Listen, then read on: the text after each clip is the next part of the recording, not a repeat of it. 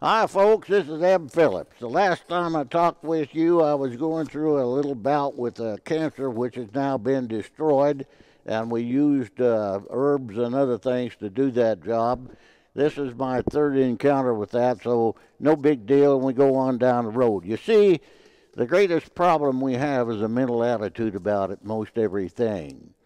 Today, what I want to talk about is something a little unusual. I'm not going to tell many stories except about some people that I've met and why they denied themselves the strength and character that they might have become.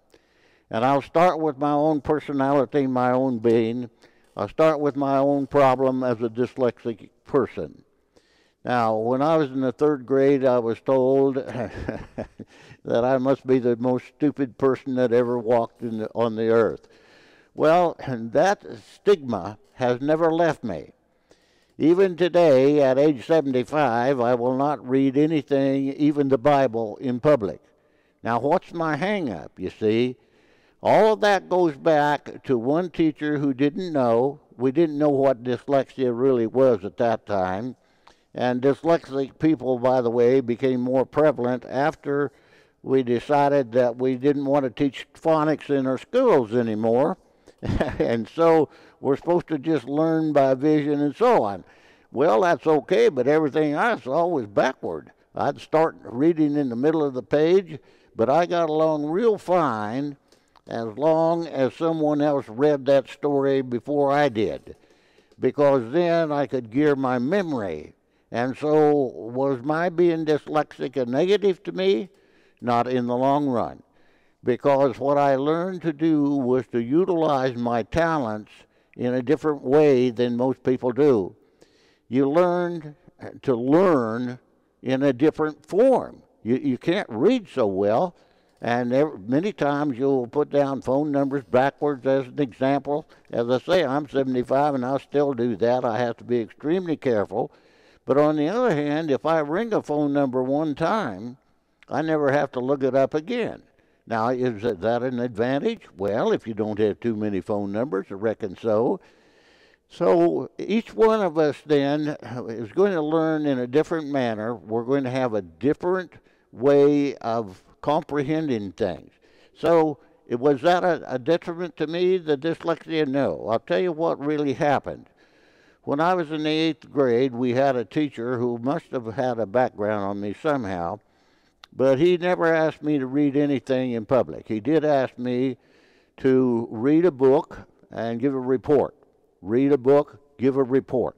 And that was my initial start of freedom, the freedom to become the kind of person who could function with no problem whatever. As I've told you before on these programs, if I run into a word I cannot pronounce, what I'm going to do is simply spell it.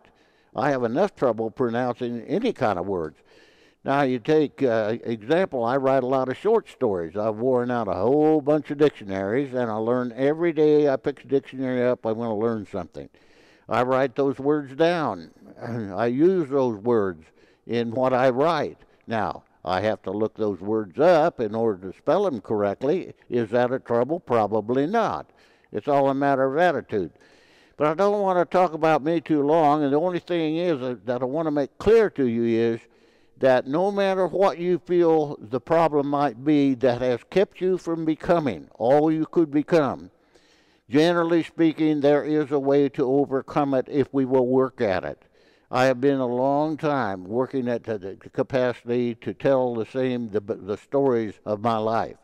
I am now writing the story of my life in bits and pieces as I go along. But let me tell you about a few of the people I have met in my brief life, and and those persons, each one of them had a hang-up of some kind. Each one of them had a physical problem at one time or another. The first one I want to tell you about is a character, a kid by the name of Les Palmer. I went to college at the same time Les did. He was a year or two behind me. Les was born with one leg that didn't mature at all.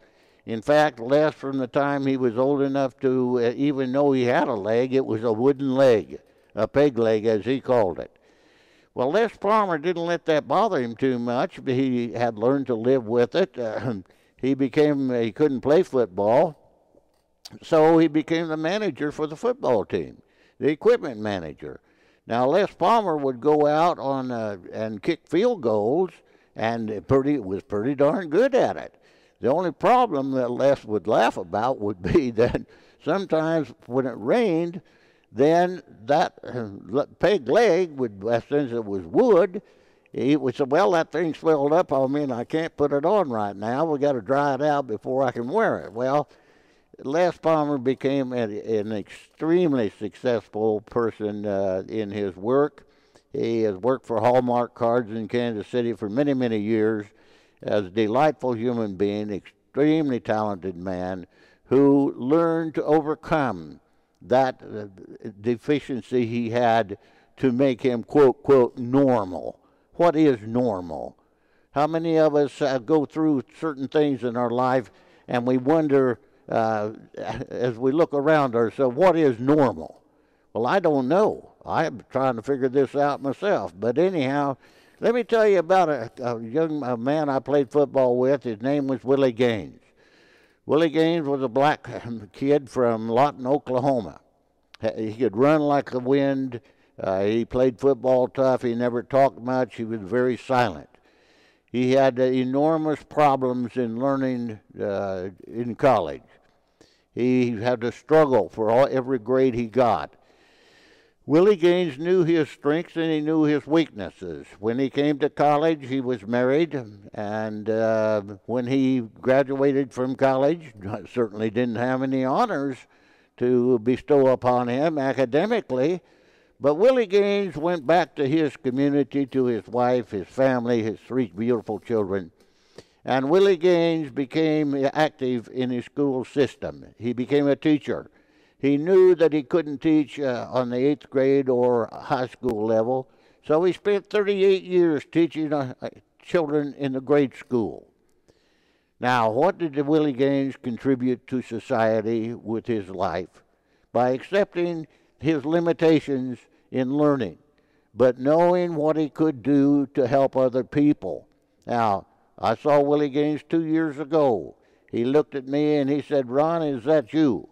And I guess he and I were the only 2 there that hadn't gotten fat after 50 years or whatever it was. We had a wonderful talk about what our life had meant to us, the things we were able to accomplish in helping other people to succeed in what they wanted to accomplish.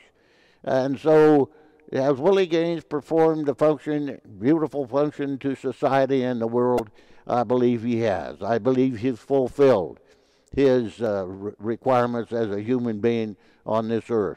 His influence has been enormous among his people.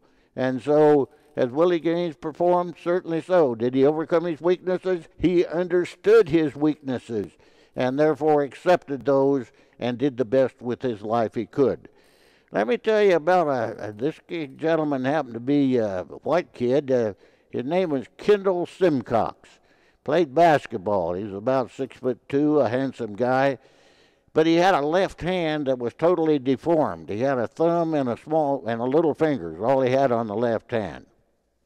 Did that bother with Mr. Simcox? Not at all. He practiced, and he overcame that disadvantage and became one of the finest guards I'd ever seen. He became one of the finest shooters I'd ever seen. And he was also a classic in the academic world. And then there was a kid by the name of Tom Parsons, and I tell this story about Tom Parsons because I was his coach when he was a freshman in college. He was a little skinny, frail kid, about 6 foot tall, and probably weighed 140 pounds maybe at that time. Well, at that particular juncture of my life, I left coaching and went into college administration. Kind of wish I'd have stayed in the coaching, but that's another story. But Tom Parsons, he came to me and he said, "Coach, what do you think about my chances of becoming a football player?" And I said, "Son, you're an academic genius. You're a mathematician of the first quality. It would seem to me, with your character as it is today, and as skinny as you are and as frail as you are, you might be better off and better served to go to the academic world and perform in the area that you do best, and that's math. 3 years later, Tom Parsons was all-conference defensive back in our conference. He left college with high grades, of course. He joined the United States Marine Corps and became a helicopter pilot, which he flew several missions, mercy missions in Vietnam. I saw Tom Parsons years later, and we talked about what that visit we had back those many years ago when I suggested that maybe he would be better off in the academic world. He told me that our conversation and my suggestion that maybe he would be better off in the academic world was really his challenge to overcome his shortcomings physically. He went to the weight room, he gained a great deal of weight, he became extremely strong, and at 170 pounds, at 6'2", he became one fantastic good back. What did I learn from that? Well, the first thing we must always learn when we're talking about the humankind, the human beings with whom we associate every day. In the first place, never judge. Never judge. In the second place, we don't have the right to do that. In the third place, who are we to assume that we know what's best for someone else? We can encourage and we can suggest, but never judge. But make sure that we always encourage other folks to do the things that they might want to do. How do we know what their heart is? How are you going to tell somebody what their heart is? I'll give you another example. There was a gentleman, I was still coaching at the time, and I met a gentleman by the name of Malcolm Kennedy, and I won't get too much into the background, but Malcolm was a huge, good-looking guy. He was 6'4" and weighed 250 pounds. Well, I'm a coach. I'm 5'9", and I weigh 190 pounds, 180 at the best, and I just beat the living hell out of him every time we went to the practice field. My goal was to anger him to a point where he wouldn't act like the lion in Wizard of Oz, to give him heart, to give him strength, to give him courage. I asked him 100 times to hit me, and I'd knock him down over and over again. But you know what? Malcolm Kennedy never did respond.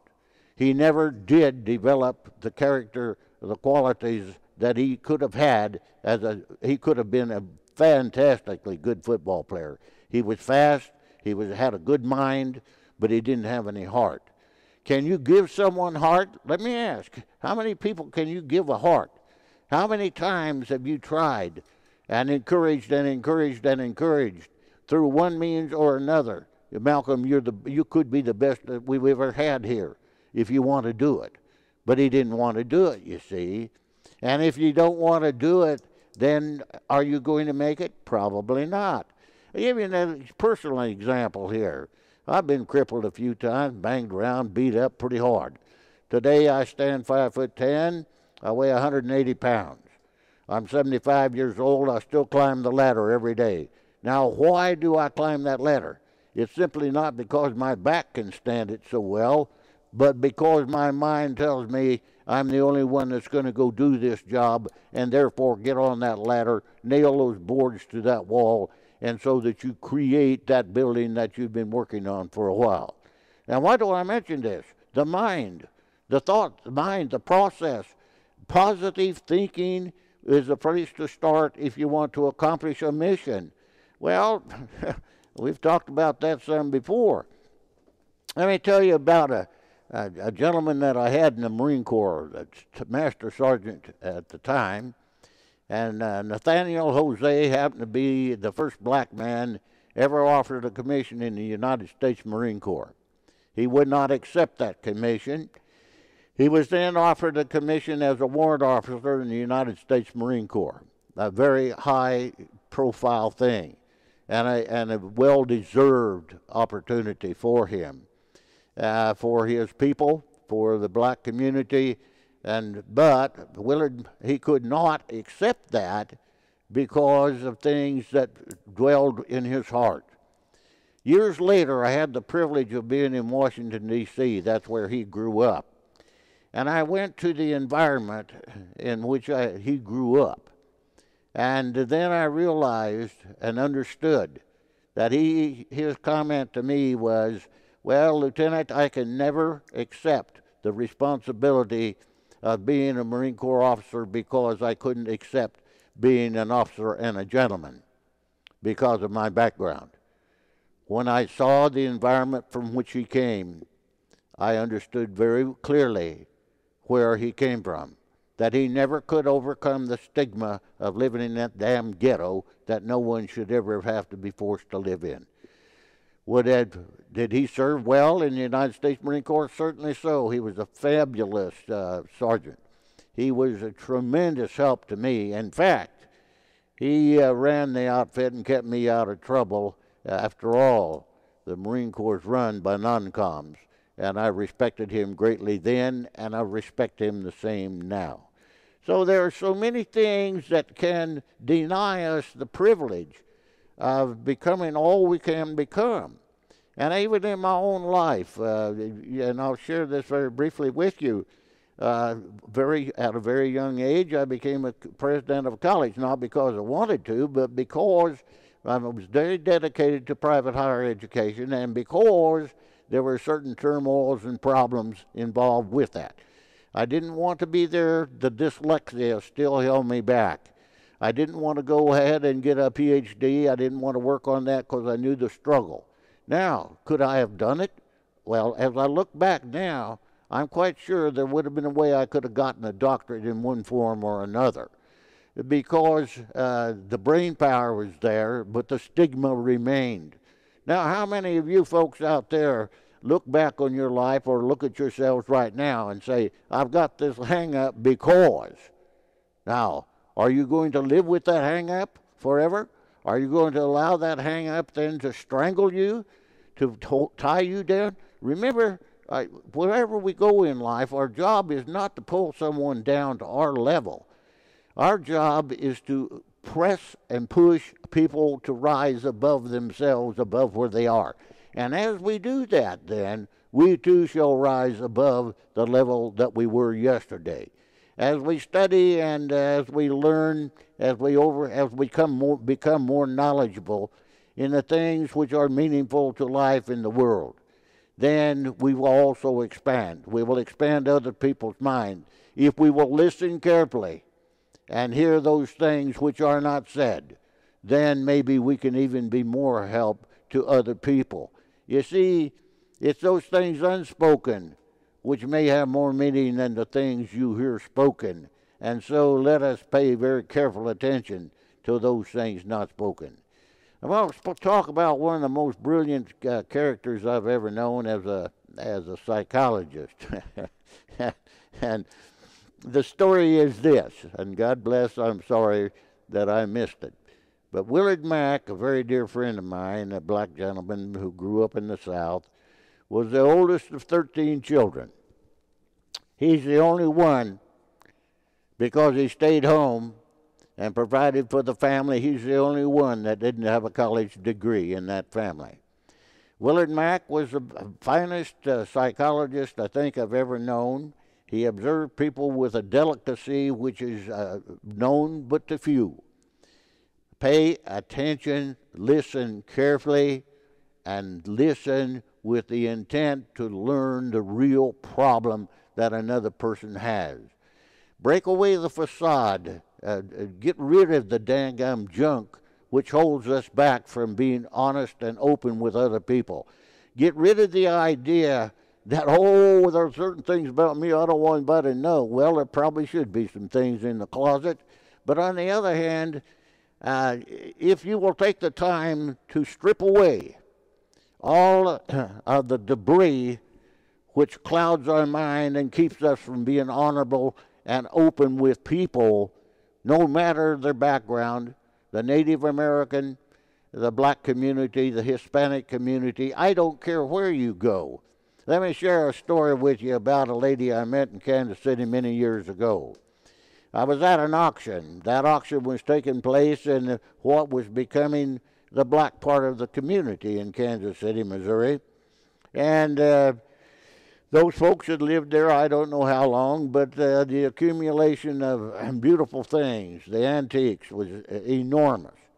While this was going on, I didn't have enough money to buy everything I wanted to buy. So I spent a great deal of time visiting with people.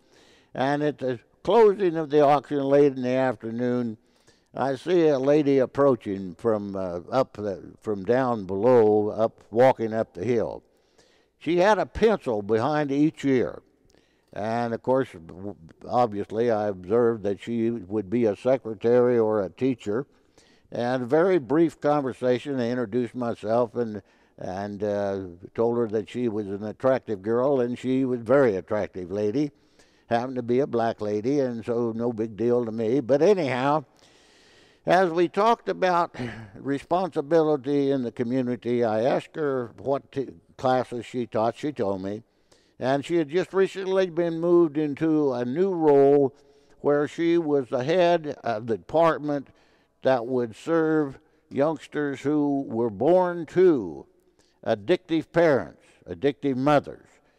Okay, that child then perhaps has a problem. And so her job was to work through a program to develop programs so that those youngsters who were affected by the addictiveness of their mother, then that those children would become active and be, well, put into the normal classrooms as they could be. And we talked a long, long time about the programs that she had developed, and it was a wonderful program she had developed. Later on in the conversation, I asked her one simple question. Yes, you've done a wonderful job of creating a program to bring these children into mainline, to mainline them, to put them into the general classrooms and have them function literally there, to read well, to do the math, and so forth. Now let me ask you, though, what plans have you made for the children of these children who you are working with now and will be for several years? And it was tragic. She said, oh my God, we've never even thought of it. So you see, that experience there taught me, and perhaps she learned a great deal from that. I could go on to tell you of my experience with her as we walked through the community in which she lived. I disguised myself as one of her community, and she finally agreed to take me on a walk through what was referred to as the ghetto. Now, most of you get the idea that a ghetto is one thing or another. A ghetto can be of anything. It can be of wealthy people. It can be of one particular nationality. It can be of one particular religious sect, and so on. At any rate, she walked me through her community. And I have had the good fortune or bad fortune of hearing a lot of people talk about what they know about the world. Frankly, they don't know a damn thing except what they've been told because they've never seen it firsthand. They have never seen the squalor. They've never seen the drug addiction. They have never seen the drunkenness. They've never seen the poverty. They've never seen the lack of education, nor the dedication to it. And yet, we know what we're talking about. No, we don't know what we're talking about. And until we break down those barriers which make assumptions, we will never really know how someone else lives or feels. When that day comes that we know what another feels, and we take the time to develop a friendship, and a friendship, a gentleman told me some time ago, when you know someone and know everything about them there is to know, and they know everything about you there is to know, and you can still communicate on a friendly basis, you have a start of a friendship. In other words, break down the barriers which hold us at bondage, and then let us be open with one another. Let's be honest. We all have our strengths. We all have our weaknesses. We have our shortcomings. We have to overcome the lifestyle that maybe once we knew. We have to rise above that ghetto. We have to rise above our own stigmas in order to be successful with what we do. And I'm not talking about money. I'm not talking about prestige socially. I'm not talking about that at all. I'm talking about a human being being content within. I think one of the most interesting things that you'll ever hear, if you ever listen to the Norman Tabernacle Choir and the spoken word, they end that program not exactly like this, but may peace be with you now and always. Well, I think that's something to work toward, to be at peace with yourself, to know thyself well enough so that you are content, never satisfied. Who wants to be satisfied? Who wants not to grow? Every day at my age, I pick up the dictionary and I read new words. I learn new things. I read new things because of my dyslexia. I have trouble reading, but is that a problem? No. I just have to spend a little more time. So, you know, sure, I do things I like to do. Sure, I do things I don't like to do. But am I being helped? Certainly am. Am I growing? I hope so. And you can do the same. I don't have much truck for this idea. Well, if I had his chance, I'll be darned. If I had his money, if I had it to do over again, well, we probably don't have his money. We don't have his chance. We don't have the opportunity to do it over again. So we better start where we are and make progress from this moment forward. And I don't know. I've rattled on here quite a long time, and I reckon it's how I've told you about Nathaniel Jose. I've told you about Willard Mack. I told you about my dear friend Les Palmer, the guy with the wooden leg. I told you about my dear friend Willie Gaines, the one who had trouble getting through college but went back to serve his community. And I've told you about the guy that didn't have any heart. Well, let's take a look at it. Rise above ourselves if we have to, and always be positive. And remember this, if it is to be, it's up to me. This is Ebb signing off. Love y'all. Take care. Bye-bye.